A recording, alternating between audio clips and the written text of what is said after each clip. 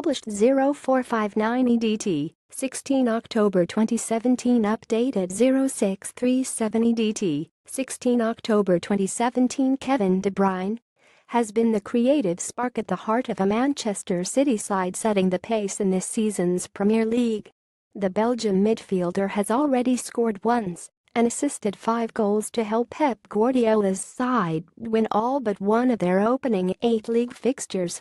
De Bruyne set up 2 goals in City's 72 rout of Stoke on Saturday, and the 26-year-old's impressive displays have seen him become the oddson favourite to be voted the PFA Player of the Year.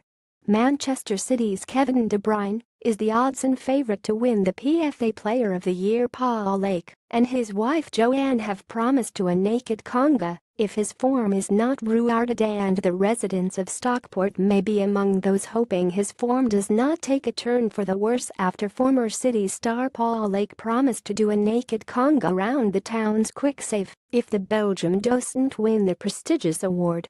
The former player's wife Joanne, a writer and City supporter, posted on Twitter, "If Kevin De Bruyne doesn't win the PFA Player of the Year, Paul and I will do a naked conga around Kwik Save Stockport car park." N'Golo Kanté was given the award last season after helping Chelsea win the Premier League title.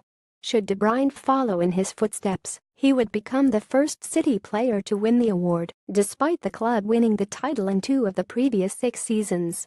Lake, a cult hero at City, had his own career cruelly cut short by a serious knee injury and later faced battles with depression. The Belgium midfielder has already picked up 5 Premier League assists this season. Lake was a cult hero at Manchester City, but his own playing career was cut short by injury.